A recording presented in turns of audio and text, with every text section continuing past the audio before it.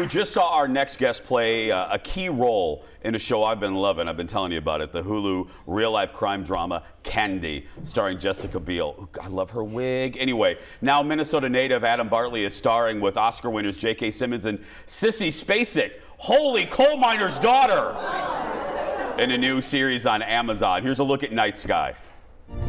I get it's a heck of a view. Oh, it's more than that. Maybe it's time we finally tell somebody else. Hey, Grandpa.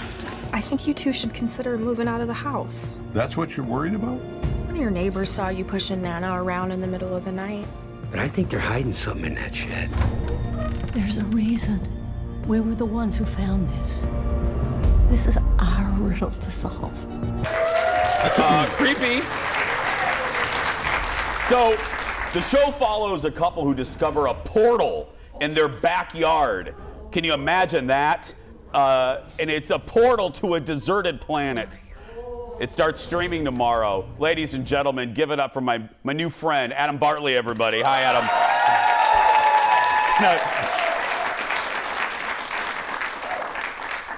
I love you in that clip, going toward the camera. There's something, what's your line? There's something crazy in that shed. That's it. That was it. Was that your line? I think they should have cast you. No, that was really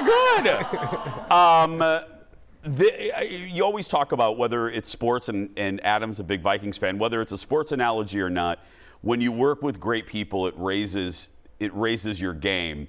I can imagine working with the two individuals we just saw in that scene takes that analogy to a whole new level. Oh, absolutely. It was really such a treat. I got to go to work every day with J.K. Simmons and watch, his unbelievable gift that he has sort of built slowly over his career.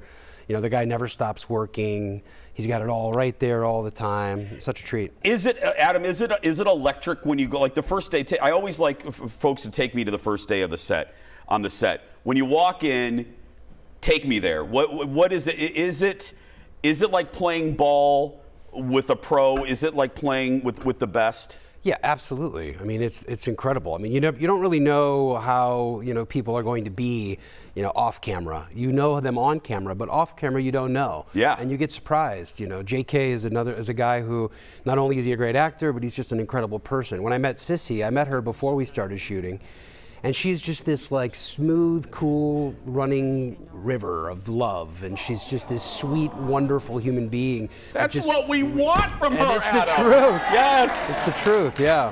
And I say this too, the pros are usually, and you would know better than me, you've worked with more pros in that industry. The pros are always usually the ones that are the kindest ones, because they get it. They don't need to puff up their feathers and show that they're good. They're chill. Do you find that? Absolutely. I think so. The real pros, the ones who have been doing it for a long time, getting been there before. Awards doing it. Yeah. They understand that, the truth is that the vibe that goes on set, it translates through the camera. It does. I worked on a show called Longmire for 6 seasons. Yep. Our vibe was so special that you can see it translate. It makes a difference how you treat everyone off camera as well as on camera. It's sort of through osmosis. Oh, there it is. There. And then, so Night Sky, Longmire, and we got to talk about. Look at you there. You look like you're 11 there. Look at that. I think I might have been 11. Okay, we got to talk about. I'm obsessed. I've been talking about on this show and my radio show, Candy. Yeah. You tell the folks who you play for the 7 that haven't seen it. I played a guy named Richard Parker, who was the neighbor across the street from the woman and the family that got murdered in the series. And it's a true story. It takes place in 1979 in Dallas. And basically, I get a call. The husband was on a vacation in Minneapolis. I get a call to go check the house because he's worried. He hasn't heard. His wife won't answer the phone. And you can imagine what I find, and that's that show, yeah. Yeah, you're the one that opens.